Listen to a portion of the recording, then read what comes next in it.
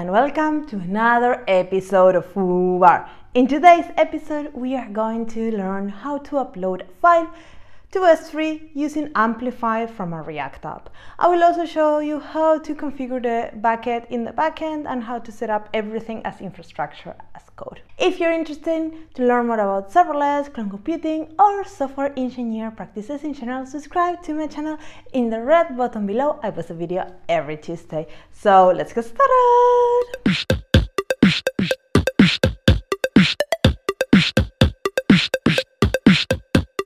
I have a couple of videos about S3, and in all of them I think there is some comments about can you show us how to upload files to an S3 backend.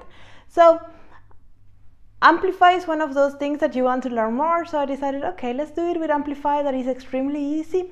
So this is a very practical video. I don't need to explain you much, but basically what we are going to do is to use a React page, create an upload form, upload a file to a bucket in S3, and for that we are going to use the Amplify library that I have been using in other examples, and then the file will be there for you to use. This is a very simple hands-on video, and the application will start on the base of two videos that I created previously. So the first video is how to create a backend using Cognito, how you can create users and user pools and identity pools from your serverless framework application. You can create everything in infrastructure as code.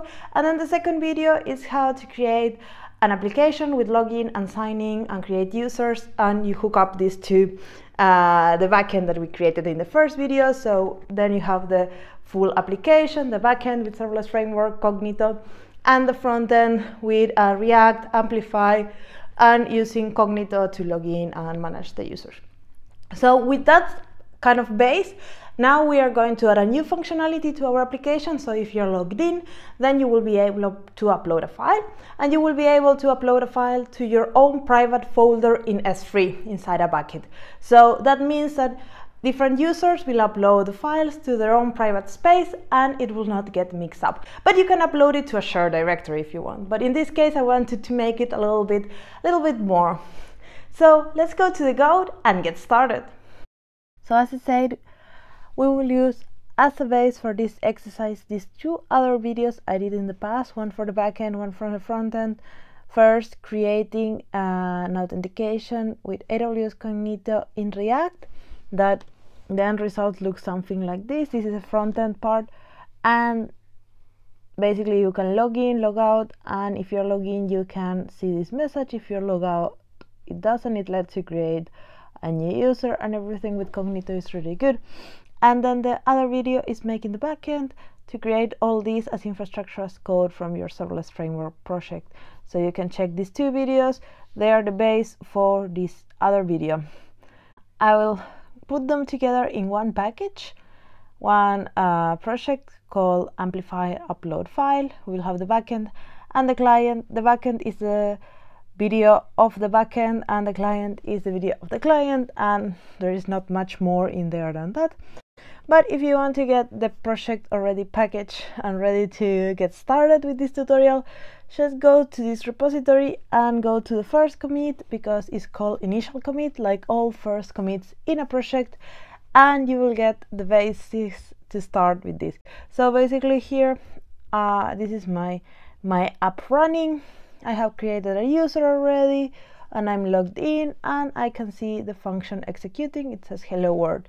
So this is super simple, but it's the base of this exercise. So if we open it in the Visual Studio Code, we can see the backend and the client, and in the backend we can see the serverless YAML. I just basically change the name of the service, and then we have one function and the Cognito user pool, the Cognito client, the identity pool, and all the Cognito roles, the authenticated and the unauthenticated roles. So this is covered in those videos, so go and check them out. In the client we have the app, basically the config. There is a sample there that you can use to create your own config, and then there is the index that is reading from that configuration file and configuring Amplify, because that's what we are going to use in this tutorial, we are going to use the Amplify storage module, and we have the sign up and the login that they're using the Amplified authentication to log in, to create a new account, to confirm, sign up. So this is really simple.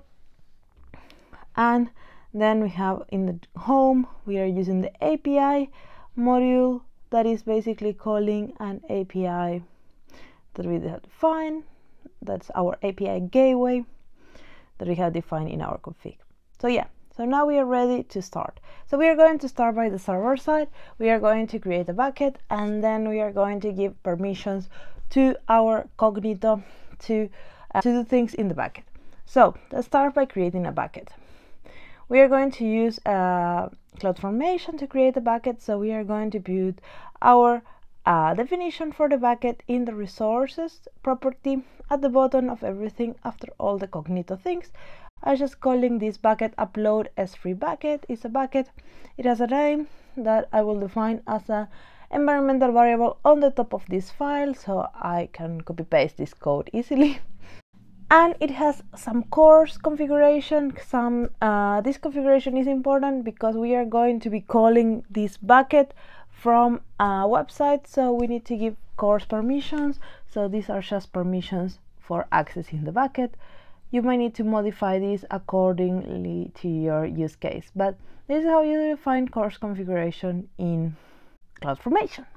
So now I will be adding the environmental variable in the top of our file, and if you notice, my environmental variables have two curly brackets. Normally, if you look at the original file, it has only one curly bracket, the environmental variables, but I need to add do a change in the way that Serverless Framework works for the definition of the variables, because then we are going to need this $sign curly bracket symbol for making a reference to a variable from AWS, and everything gets very confused. So I will be changing the environmental variable syntax in the Serverless Framework to require $signs and two curly brackets, so then we can use the $sign and one curly brackets for the AWS environmental variable.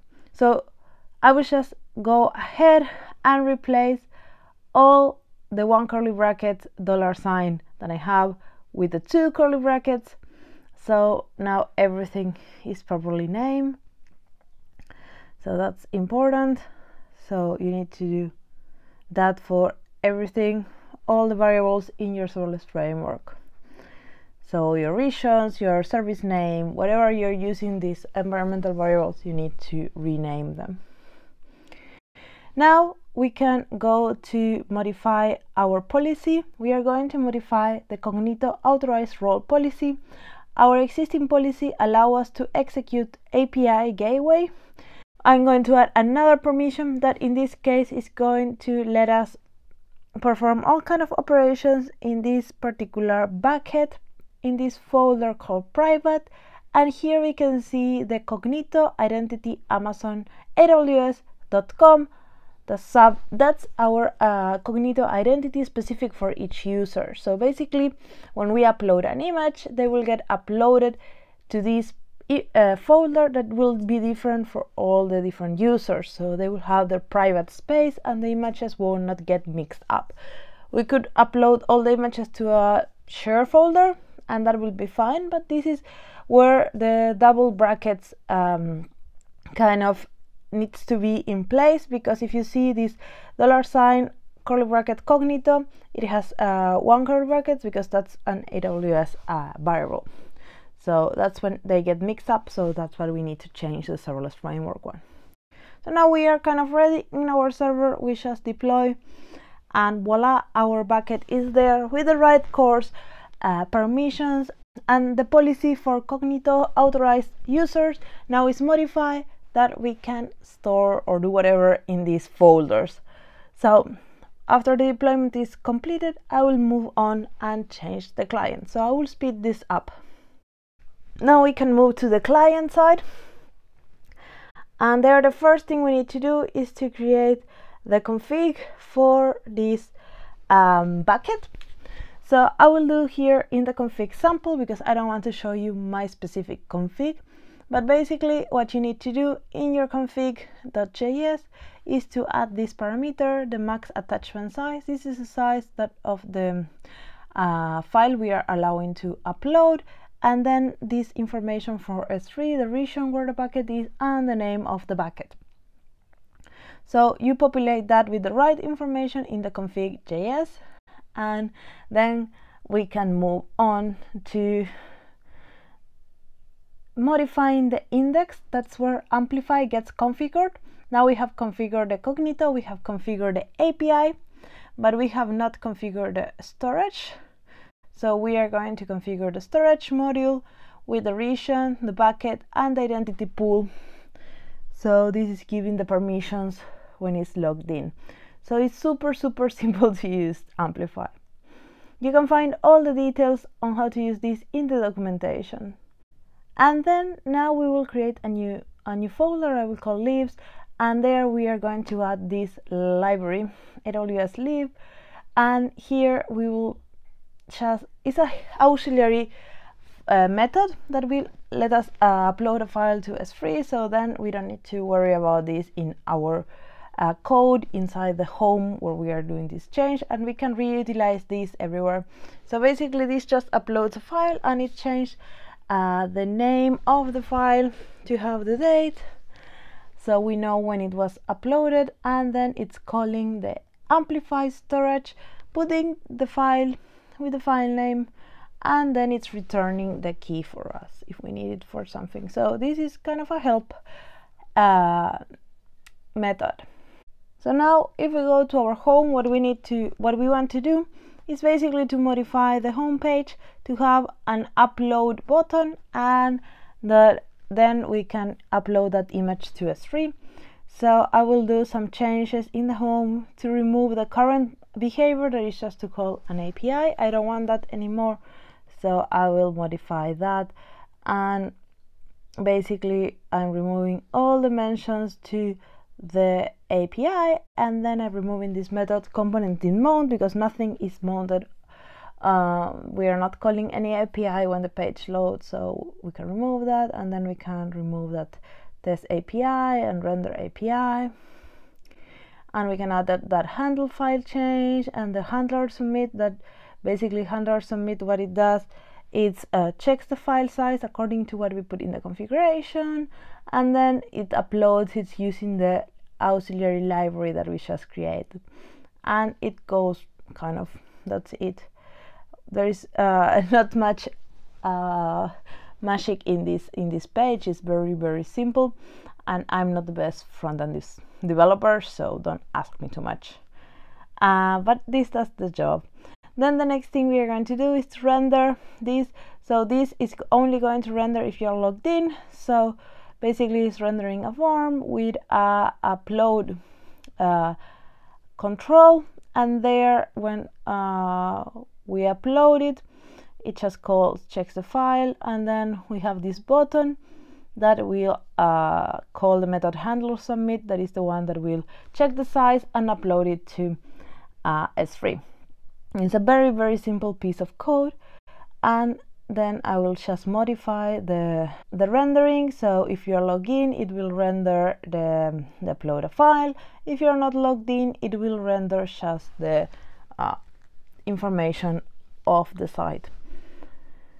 And then I need to play a little bit with the import. I add the missing imports, remove the extra imports, and there we add the config, the upload, a library that we just created, some more controllers that we are using, and then I just tweaking it a little bit. And it's important to make the state null because now we are not waiting for anything when we load. So if we refresh the page, this is what we see.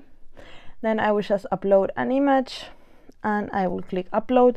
The user interface is great, it doesn't show you anything, but if you go to the bucket, you refresh it, you can see the private folder with the username, and then you can see the image and just uploaded. That's it, very simple. but it does its job. I'm sure you can make it prettier. You can always find the code in GitHub. This was the video for today. If you like it, give it a big thumbs up, and I'm now filling with some small content here and there because I'm preparing a series that is coming out and I'm working on that now.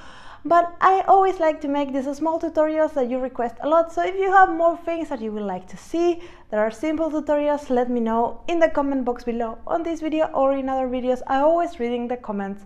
As well, you can contact me on Twitter or in Instagram. Around here, as always, there are other videos from my channel for you to watch, so go ahead and click. So I see you next week with another video of FooBar. Bye bye!